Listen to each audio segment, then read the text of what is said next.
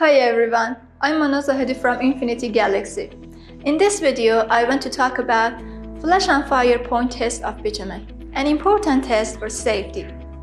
You know, increasing the temperature of bitumen causes production of volatile vapor near the surface of bitumen. Flash point is the lowest temperature at which this vapor gets ignited with an instant flame, in presence of an ignition source. Whereas fire point is the lowest temperature at which the bituminous material gets ignited and burns. Fire point is higher than flash point temperature, and its flame lasts more than 5 seconds.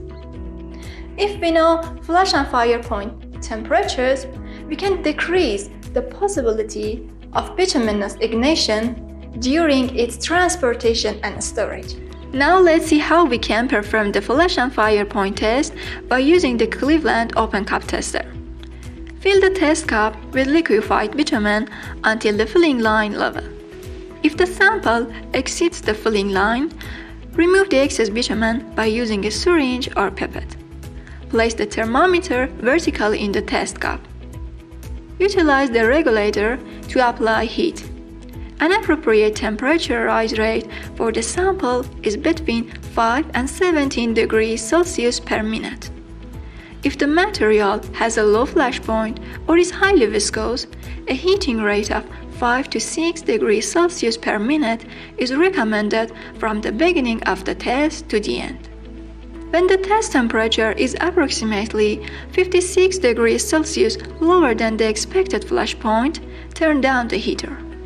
To continue the test, the rate of the rising temperature of the sample should be between 5 and 6 degrees Celsius. At 28 degrees Celsius below the expected flash point, move the test flame. Every time the sample temperature rises by 2 degrees Celsius, the test flame must pass over the sample. Record the temperature at which the fire appears instantly above the bitumen surface as flash point. Once you reach the flash point, continue to heat the sample to determine the fire point. The sample temperature should be increased at a rate of 5 to 6 degrees Celsius per minute. Record the temperature at which the flame appears over the surface of bitumen and maintains at least 5 seconds. Finally, to calculate the flash or fire point of bitumen, use equation 1.